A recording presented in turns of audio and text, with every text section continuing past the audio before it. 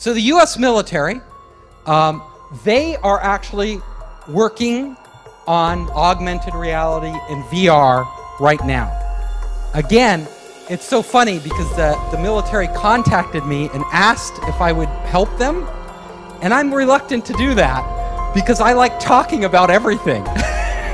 And it would be top secret, whatever they told me. So it's like, I don't know. We are able to perfect an in and output system for the brain where you can have Second Life being driven directly from your brain. Second Life being the avatar community online that so your thoughts are moving you through a computer, and those sensations are coming back directly into your brain, and your body is just sitting there. This is the Matrix, right? You know, so as my son came in, when he heard one of the early reports on what we did, he said, "Dad, you are the Matrix," you know. So. Because of my responsibilities in surveillance as a otherwise normal security specialist, I was showed this technology at work, and it was through the perspective, of course, of the camera, and it is absolutely remarkable. It's just like a first-person, you know, video game or something where you see right through the eyes of the individual. This isn't real. What is real? How do you define real? If you're talking about what you can feel, what you can smell, what you can taste and see, then real is simply electrical signals interpreted by your brain. If we have algorithms that stimulate the right things and give it the right data, they could reprogram you in a way without you even knowing it. We call it hallucinating, right? But these would be controlled hallucinations run by algorithms. So you think you're in control of your own will, but it's actually some evil AI or evil people controlling everything we do, and we're more like zombies, you know? Like we think we're free and we're not actually free. They are manipulating your brain to be able to feel sensation in other parts of your body, and people will interpret that as a shock, let's say, to your leg. It feels as though someone's shooting you with energy or a frequency or a spark or electricity in your leg, but there's not actually anything being shot at your leg. What's happening is they are manipulating your brain, and then it is causing you, within the part of the brain that deals with touch and sense and feel, it is causing you to perceive that someone is shocking you in your leg, when that's not actually going on. It's just generating that feeling in your mind. We call it no-touch torture, and so the assumption for most human beings, well, if I don't see blood or mutilation, it can't be that bad. Well, what the brain perceives is far worse than that. In fact, the pains are amplified, sensitized, and are extremely vulnerable to these circuits being stimulated. Torture itself, it's a high stress level. So one of the objectives of torture is to keep them at maximum pain and the high stress levels possible. That's how it builds a model, a cognitive model, a copycat, parallel twin personality of the victim's brain. It's using physical and psychological trauma to map out and reverse engineer the sensory and neural pathways of the victim's brain and central nervous system. It's happening. And I'm sitting here trying to read my Bible, and it's happening every single day. I try to read my Bible. This is how torture mind control works. It's all achieved remotely by way of energy. I can't stop it. There's nothing I can do to stop it. All I can do is try to say, look, it's happening, it's happening, it's happening. And it breaks my heart to know what's being done to them by some real, sick, evil, out-of-control people who have taken their positions of power and authority and taken advantage of it. They have violated the trust of the American people. They have violated the trust of the stockholders in their companies. They have violated the trust of their co-workers. They violated the trust of their employees. They violated the trust of their family and their friends. They violated the trust of their children. And they violated the trust of all Americans everywhere, and indeed all human beings all over the planet. They have violated that trust by using their positions of power to conceal themselves from scrutiny, and then use that veil of secrecy to launch what amounts to an attack on a non-violent American population who are just trying to live their lives and make a living and be happy, love their friends and family, and do the best they can. And it is the complicity of the military, the intelligence agencies, the social workers, private security contractors, major American corporations, local and state police that is allowing this to happen.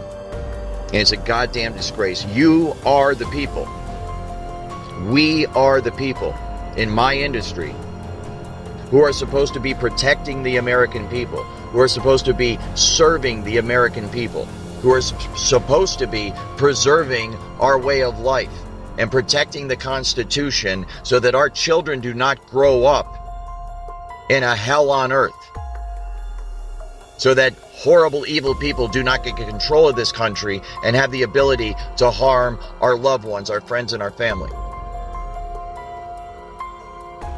And I always thought that that was a possibility for the future.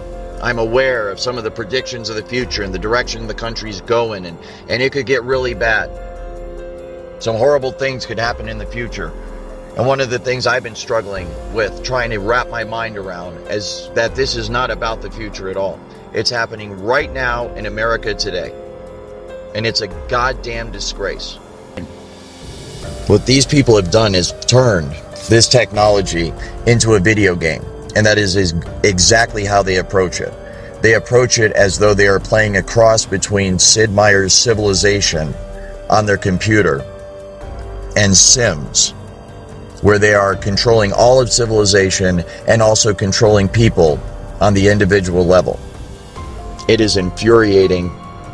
It is highly, highly illegal, and it must be stopped now.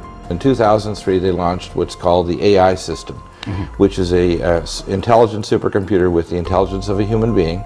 In other words, a smart human being, but able to think 10 trillion times faster, with the access to all known knowledge and history, and a complete access to the internet and all of the communication pathway. The technium is this idea that it's the sum total of all of the things that humans have ever built. All of our stuff. For example, this room would count as part of the technium. And obviously things like cell phones and cars and computers would count also.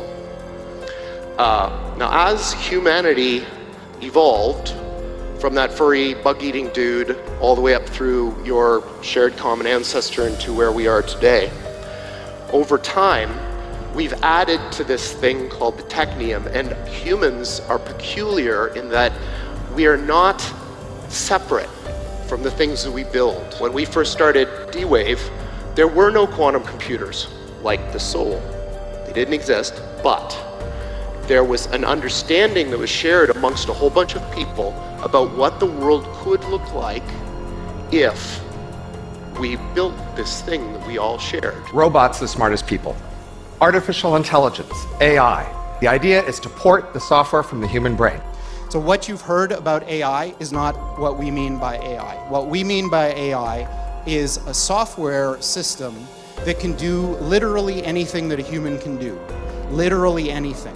In fact, the very nature of the research and development program that is going on in Seattle, Washington, and I think by extension what's being done to TIs around the country is very largely geared towards the monitoring of human beings for the specific purpose of recording every aspect of human existence, to monitor our thoughts and to monitor our emotions and our feelings, to inform computer software that is used on robots, that is used on computers themselves, to make them as human-like as possible. And obviously, computers are better at things than people in lots of different ways.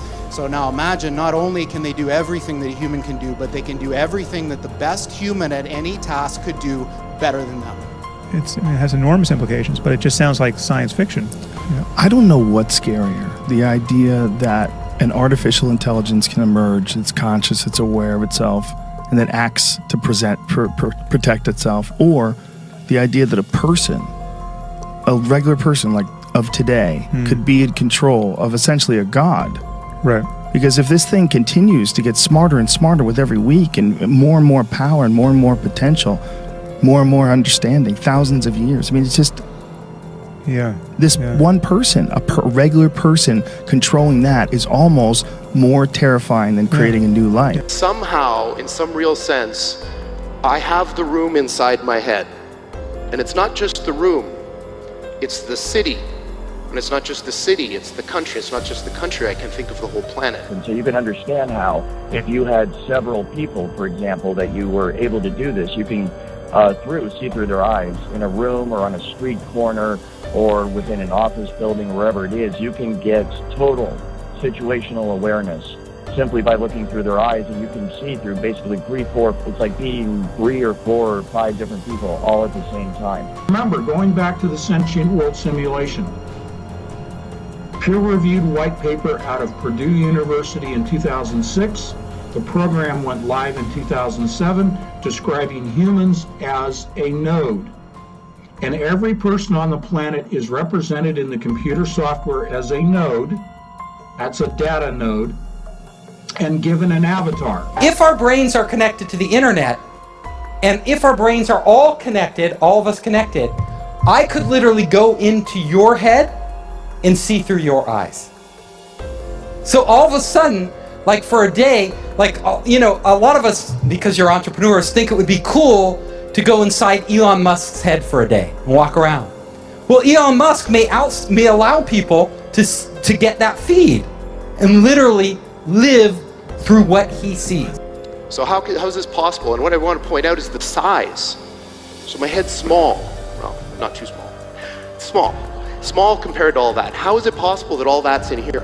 Inside those boxes is a point, a chip, upon which is happening something that has never happened in the history of the Earth. It's an engineered thing which has become a nexus point for all of these parallel realities. The shadows of all of these different universes intersect at a physical point inside of one of those boxes. You can think of it as a portal. How is it possible that all that's in here? And what's come to be understood in the cutting edge of modern AI is that there is a really interesting, fascinating answer to this. And it has to do with the fact that the world has patterns, structure. So you may be familiar with fractals. So fractals look very complicated, but they're generated by a tiny little thing that you can write down in a few numbers. And the world is like this. Images, like natural images, like what I'm looking at, have so much structure that they can be shrunk and compressed into a very tiny, what AI people call representation.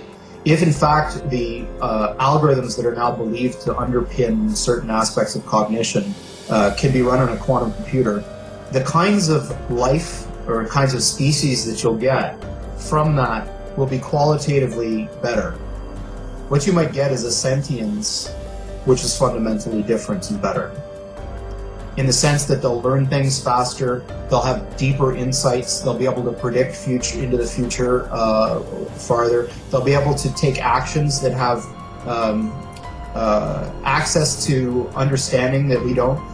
That's in a sense what I'm talking about, is that if you could build an intelligence that had a deeper ability to speculate about the outcome of its actions, you might be able to get something that was qualitatively smarter. You would say, if you wanted to, it's hard to define intelligence, but qualitatively better to predict the future more effectively than any human biological brain could do. And it's highly, highly valuable for intelligence purposes and military purposes, corporate espionage purposes, and it is amazing the extent to which this technology works.